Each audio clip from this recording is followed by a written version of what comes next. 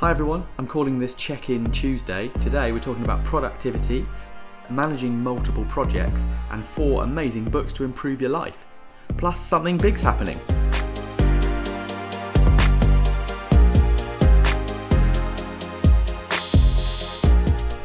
Hi everyone, I'm in a slightly different place today if you haven't noticed. I'm Simon, this is Better Creating. It's my first vlog on the channel and there's a very good reason for that. A couple of weeks ago I did a video which was lessons to learn from freelance life to make your career a bit better, and one of those which I shared was you have to plan, you can never plan.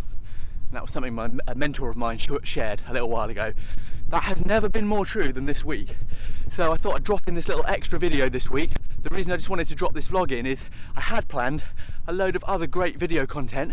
It's on productivity and all of that. I know a lot of people have been asking for that and thanks for your messages on it. But, well, a couple of things, projects, freelancing, all of that. But I'm moving house, everyone. So I'm gonna have to kind of manage my time a little bit because this is such a bumpy bit. I'm going to spend a lot of time putting things in boxes. Right, so let me tell you a little bit more about some stuff around systems and productivity. Maybe we'll go back home, maybe we'll do a bit outside. But let's just talk a little bit about, yeah, managing projects.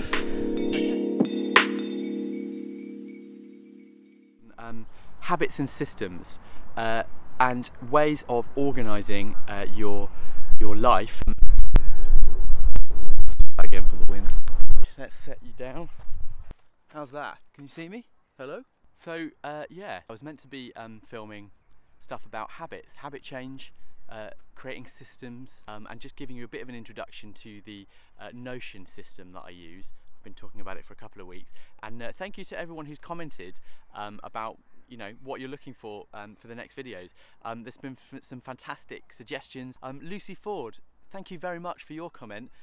Really true, I really recognise what you're saying. So Lucy said she'd love to see a little bit more content about how you manage multiple projects as a freelancer, as a creative, without becoming overwhelmed by them all. I'm sure a lot of us recognise that. I definitely do. In fact, that is exactly what the video I wanted to make this week was going to be about. But of course, things happen, as you know, loads of different projects have to move around. So let's talk a little bit about productivity and systems quickly today, because I'm out in the sun, I've got a little bit of time just for a moment. This is just in between filming one of the other videos for the solo mobile filmmaking series. So James Clear has written a brilliant book called Atomic Habits. So if you're looking for a little bit of reading or something to look at for a little while, that is a really fantastic book. Great bird making a noise over there. He talks about how we rise to the level of our goals and our aims, we fall to the levels of our systems. I have set goals, right? I had this idea and a really great plan, and I'm thinking up content and researching to make this video, and then life's happened. And then I realised, oh, but actually, I am actually using those ideas because I've got a system. I'm using Notion to manage how I plan and kind of schedule all these videos, and it's really worked. It's meant that I've got a couple of other videos that I've already started to record that I just need to edit. I've made a plan, I've got a backup, I'm a little bit further ahead. So actually that system has saved my bacon. So if you've got the right systems in place, those are the things that stop things dropping out the bottom and going completely wrong, and then us being kind of playing catch up and being overwhelmed by what we're doing. So that's one thing.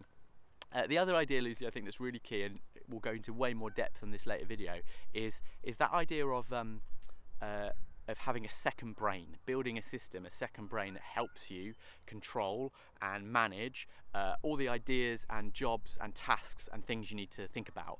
If you're having to hold on to them, it's impossible to do. We can't hold more than a couple of things in our head, and when we are doing that, we're not able to focus fully and be in the moment on the work that we're doing the rest of the time. So if you can't hold on to those things, you aren't able to manage them. So by building a system where you have a second brain, where you trust it and you trust it to regurgitate ideas to you, it means that you're going to be able to come back and know that you can just focus in the moment on what you're doing. More on all of that in a future video.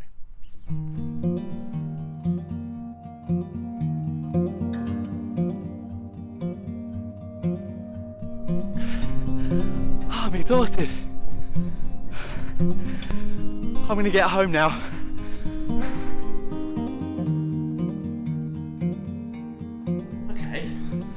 I'm back home. Let me just show you.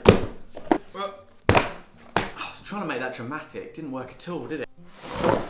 Was that better?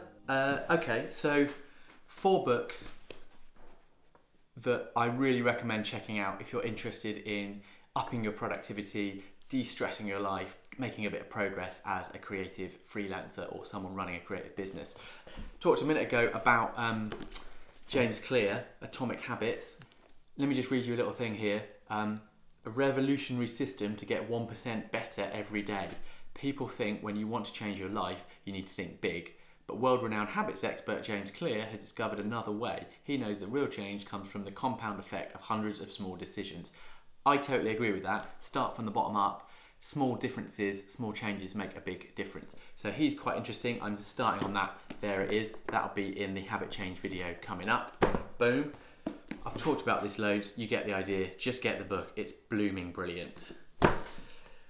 I mentioned this in the previous video. This is Essentialism by Greg McKeown. There's a great podcast out as well at the moment that he's doing. I'm really rating it. He actually has an interview where he's talking with David Allen about getting things done. Really great. This movement of essentialism is growing everywhere, and there's some fantastic insight and ideas about being more intentional with everything in your life, from the creative work you're doing to the way you are finding happiness with your family and your non-work life. I think sometimes as creators we can get too drawn into just the work. What does he say here? He says, have you ever found yourself stretched too thin at home or at work? Have you ever felt both overworked and underutilized? Do you ever feel busy but not productive?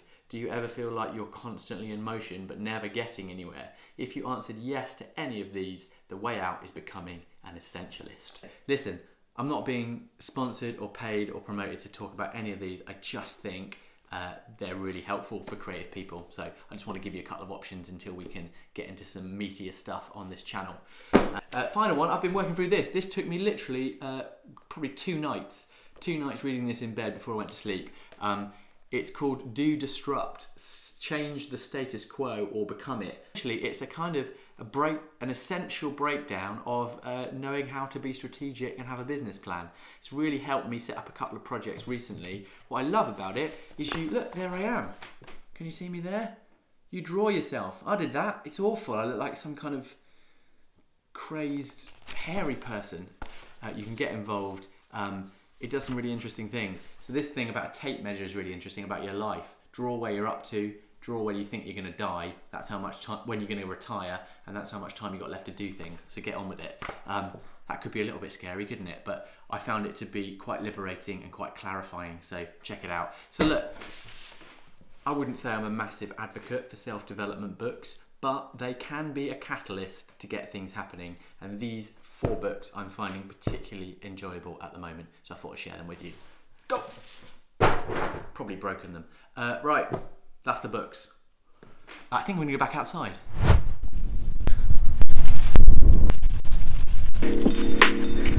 Thank you very much for joining me on my first vlog. It felt a bit weird filming outside, but it seems to have worked. Listen, you know what to do. Subscribe if you're not already. Hit the like button if you found this valuable or interesting or just enjoyed hanging out with me. And share these videos if they're of value to you with a friend who might find them valuable too. I would really appreciate that. Right, okay, I'm doing a big kind of long sign-off thing, so I'm just gonna stop. See you soon.